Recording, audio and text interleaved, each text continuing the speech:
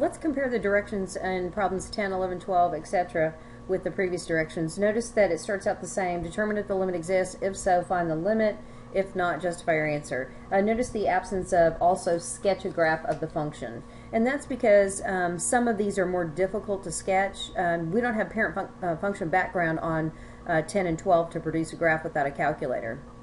All right, so 11 we would be able to produce the graph without a calculator, but 10 and 11 would have to, let me go back there, we'd have to use a calculator. I'm not quite sure what happened there, but hopefully everything's okay now. There's just going to be sometimes technical difficulties with this technology. All right, so we're determining if the limit exists. If so, find the limit. If not, justify your answer.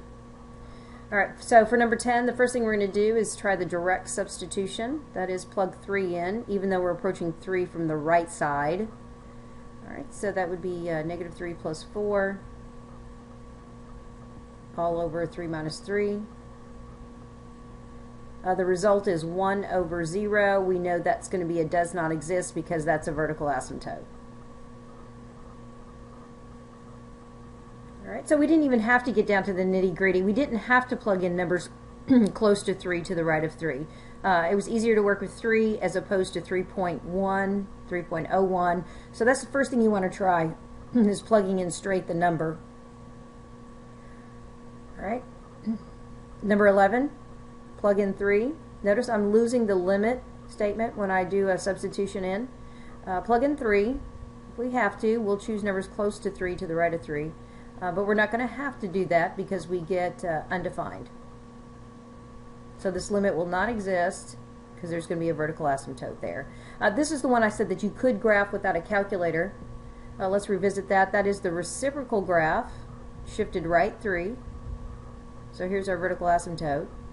The 2 vertically stretches the graph, but the negative is going to actually reflect it. So instead of having branches here and down here, we would then have branches here and a branch here. So if we were trying to be descriptive about what kind of asymptote it is, we can look at this visual and say, well, here's 3. If I'm approaching 3 from the right, I'm approaching a negative infinity. So that would just be a little more descriptive, a negative infinity here.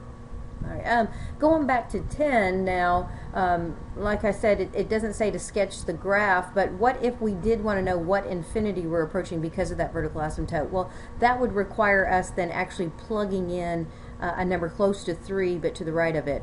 And if we just kind of did that mentally, plug in a number that's close to 3 to the right of it, and 4 is too far away. So if I plugged in 3.1 here, all we care about is positive or negative output. The denominator, when you subtract and do the computations, is going to be positive. When you plug in 3.1 and make it negative and add 4, you're still going to have a positive numerator. So for this particular problem right here, positive divided by positive would result in a positive answer, meaning that the vertical asymptote that we're approaching is the positive one, the positive infinity. All right, let's look at 12. All right, I notice I'm approaching 5 from the left, like 4.9, 4.99, etc. But let's just go ahead and plug in 5 and see what happens. It's nice because the numerator is not going to be 0. The denominator will be 0. Come back. So 4 over 0 is does not exist, limit, vertical asymptote. Okay, well, which vertical asymptote or which infinity are we approaching? If you wanted to further investigate, you don't have to unless you're requested. Let me make that clear. It's just so much easier working with the integer. Alright, let's plug in like 4.9. Remember, we're losing the limit statement, so 4.9 minus 1. It's going to be a positive numerator. So the opposite of 4.9 plus 5. Okay. So I know I'm going to have 3.9, a positive number, over 0.1, and that looks like the answer is going to be 39, but it doesn't matter what it's going to be. It just means that you're going to approach the positive infinity because of the calculations. And again, if you're afraid you're going to make some mistakes, you might want to then in a second example plug in something closer to 5 than 4.9, so that would be like 4.99. but the output should still be the same. Okay, otherwise we're just done when we say does not exist vertical asymptote. Okay, I think we've explored all the situations that we need to as far as a limit not existing at the case where we have a vertical asymptote, an asymptotic discontinuity. So now let's move on and look at some jump discontinuities and limits that fail to exist there. Okay, paying attention to the directions, determine if the limit exists. If so, find the limit. If not, justify your answer. Look, we're returning to sketching a graph of each function. Okay, proceeding the way we did in the previous examples, let's just do a direct substitution. Let's plug 0 in. Notice it's not from the left or the right. Let's just plug 0 in. So what results is indeterminate. We're going to get 0 over 0. That's indeterminate. Further investigation must take place.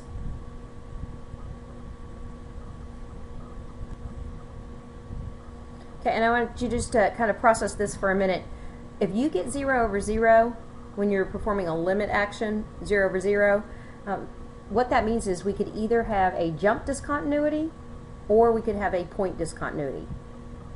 And it's important to note that for a jump discontinuity, the limit's going to fail to exist, but for a point discontinuity, if all I have is a hole, that my limit is going to exist as I approach that hole. So it's important to do some further investigation. So okay, what we need to do here is either find the answer analytically, or excuse me, numerically using numbers, or use a graph to help us with the answer. All right, so the first thing I do is I look, can I graph this without a calculator? I can. Now, if I had a calculator, there's no question. I'm just going to go and input this into y equals and look at the graph to see if the limit exists by exploring behavior on the graph close to 0 on either side of it. But I do know what this graph looks like. So using a graph to help us.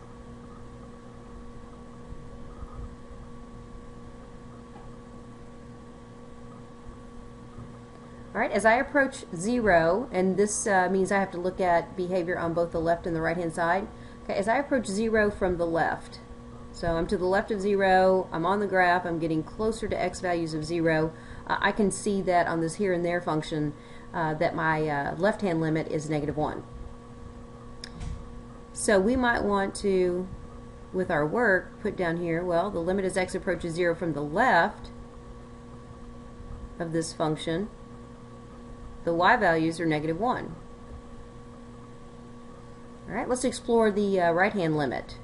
So I'm just going to put a little semicolon here. Try and squeeze it in all right here.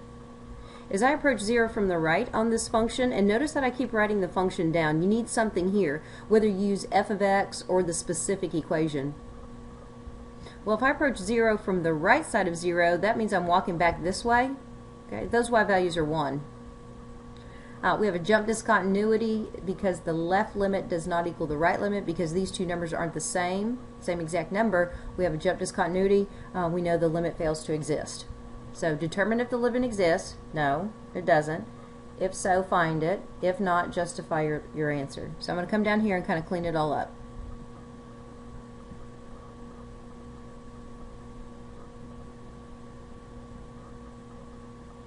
So this limit does not exist. And I'm going to put because, I'm going to abbreviate, BC. Okay. And the notation we're going to use is actually what we have up here. The left limit does not equal the right limit. You could probably use those words, left limit does not equal right limit, but it's much better to support your work with these limit statements. Okay, and here what you're saying is the left limit does not equal the right limit.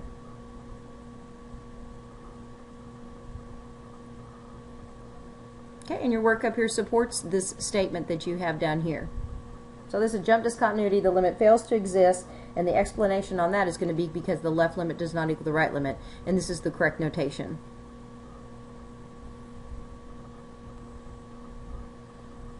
Okay, let's take a look at 14. Alright, let's evaluate this limit analytically first, see what we get. Insert -1, add 1, you're going to get the absolute value of 0, which is just 0. Insert -1, you're going to get 0. This is indeterminate. Further investigation, either plug in numbers to the left and to the right of -1, see what those outputs are. Okay, if those outputs are not exactly the same, okay, then we know we have this situation, the limit fails to exist. Numerically, that's kind of tedious. That's why I'm relying on a graph. Okay, so I'm going to draw the graph. It's the here and there function shifted to the left 1. So here's negative 1. Okay, and we know that that's indeterminate here. All right, so that means that above negative 1, we're going to start the open circle and go to the right. Below negative 1 vertically, we're going to start the open circle and travel to the left. Okay, these y values are still the same. This is 1 and this is negative 1. Okay, we have to evaluate limits from the left and the right.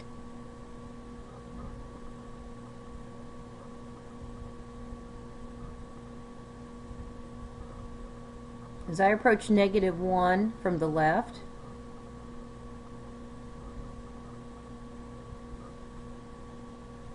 negative 1 from the left, my y values are negative 1. I'm going to put a semicolon here. Okay, let's look at the right-hand limit. Okay, sorry it's kind of sloppy, it's just this stylus. Okay, don't forget to put the function again here.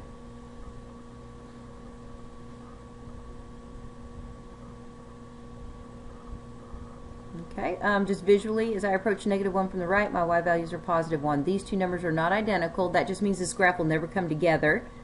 Okay, we have to make a jump. So from that, now we know that the limit does not exist, and we know our explanation why it doesn't exist.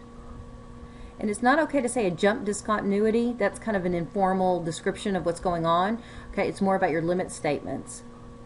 So as I, oh sorry, this should be negative 1. The limit as x approaches negative 1.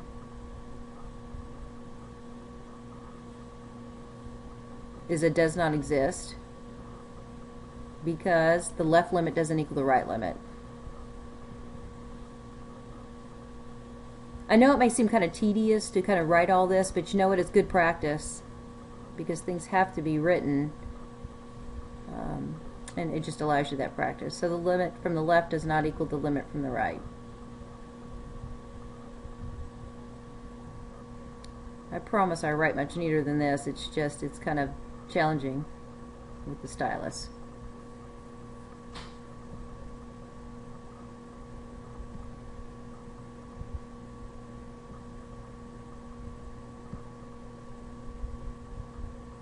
Alright, let's observe number 15.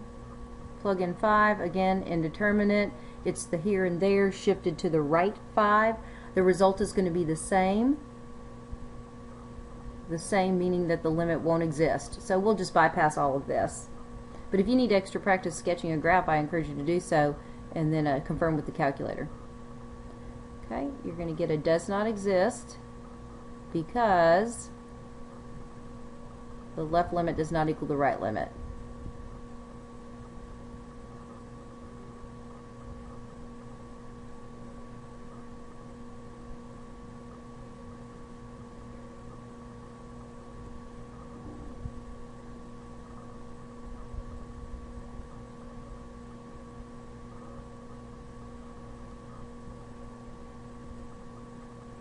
In case you're wondering here, you don't have to actually show that the left limit equals negative 1 and the right limit equals positive 1. This would suffice as a adequate, I guess, complete explanation. Because we all know what this graph looks like out there in the calculus world. We all know what that graph looks like, and so we can draw from that, and this would be just enough. Alright, before moving to the last two examples, let me just make this comment about any of the problems 13, 14, and 15, and I'm just going to do that right here. And you can just watch and not write if you want. I just want you to know that it's important to pay attention to the direction in which you're approaching that x value. So for example, I'm looking at number 13, and I'm going to modify it just slightly. Okay, what if this was the problem presented to you? Okay, notice the comparison of what I just wrote down here in problem 13. The change is that I'm being real descriptive about which side to approach 0 from. If I'm approaching 0 from the left, I'm saying don't look at the entire graph, only look at x values to the left of 0. Well, graphically we know that that answer is negative 1. So if this was your problem right here, you don't want to say does not exist because we're not looking at both sides of 0. We're only looking at one side. And so our left-hand limit exists, our right-hand limit exists. but the limit as you approach 0 from both sides does not exist. So this would be certainly something totally acceptable. So I guess my point is pay attention to any superscript right here, because just because you see this here and there function doesn't mean that your answer is always D and E. It's only if there's no superscript here. Okay, so for these last two examples, I might encourage you to, at least with 16, try and graph this piecewise function without a calculator. Notice that all of the pieces are very manageable. We have two linear functions, top and bottom piece, and then the middle one here is just a point 2, 2. So that would be easy to manage without a calculator. If you look at 17, the top piece is the reciprocal function, not bad. But the bottom piece is quadratic, and it's not in vertex form, so I can't really quickly identify the vertex, so it would make it more challenging to graph without a calculator, so you might want to pick up a calculator and graph it. So if this is a place where you'd want to stop the video and attempt them on your own and then come back and confirm with my graph, you might want to pause the video right now.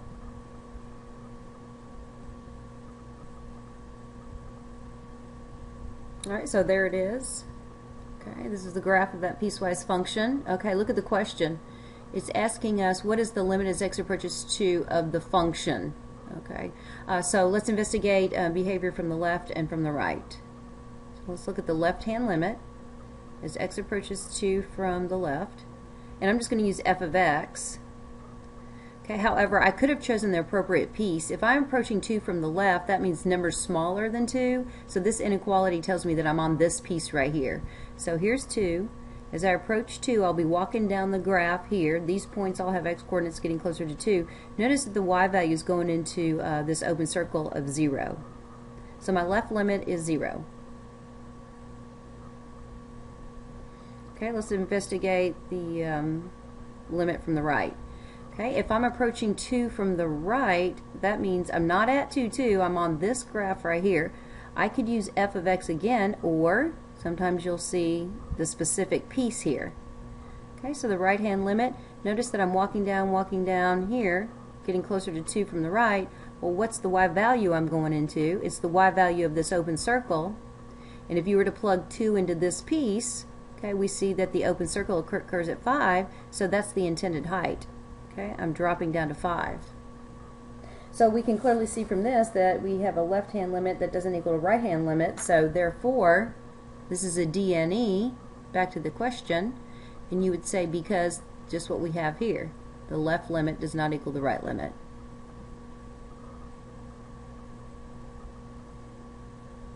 If I'm approaching 2 from the left, again remember I'm going to use the specific name instead of f of x. Does not equal the right limit. And that piece was 5x over 2.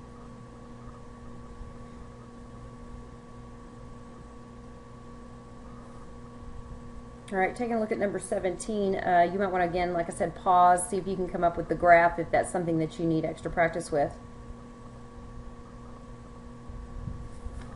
Okay, kind of pay attention to the scale that's on the x and y axis here. I know it's the reciprocal function to the left of 4, so the vertical asymptote's at 4, and I just want the left branch. Starting at 4, all I did was I plugged 4 in for each x, and my output was 13, meaning that the parabola, the parabolic function, starts at 413. This graph's going to open up because of the positive coefficient, so I know I'm just going to have this piece of that parabola. Alright, well, we can clearly see that the limit's not going to exist as x approaches 4. It's not a jump discontinuity. It's kind of an interesting case. We have an asymptote to the left, and so I guess, you know, in our explanation we'll kind of see in a minute what we're going to write. Alright, let's look at the left limit. So as I approach 4 from the left, I'm on this particular piece, because numbers to the left of 4 are smaller than 4. That's how we know which one to choose. Okay, when I plug 4 in, I'm going to get 1 over 0. That's a does not exist because of the vertical asymptote. Alright, here's my semicolon. Let's look at the right limit. Okay, 4 from the right means I'm on the parabolic function. Okay, when I plug 4 in, I get 13. That's how I knew where to start the parabola. Look at the left limit and the right limit. One's D and E, one's a number. All right, they're not both the same number, so we come back up here and we write D and E. Okay, and the explanation, okay, because the left limit does not equal the right limit. Okay, this one's kind of tricky because of that asymptote. Because the left limit, I'm going to put f of x here to abbreviate, does not equal the right limit. I don't know that I've ever seen a problem like this where it's been interesting, where you have an asymptote on the left and not on the right. So I'm not sure that, you know, that's something we really need to be concerned about as far as an exact way to represent the description why it doesn't exist. But the left limit is positive infinity and the right limit is 13, so those obviously aren't the same, so that limit does not exist. Thinking about the total time of both these videos is about 35 minutes. Thanks for hanging in there. Thanks for hanging in there on this one too. Sometimes you just can't get all you need to say in a short amount of time. We really need to linger on some of these problems. So thanks for hanging in there. Hopefully you understand the two different types of ways a limit can fail to exist, and that would be vertical asymptotes or jump discontinuities.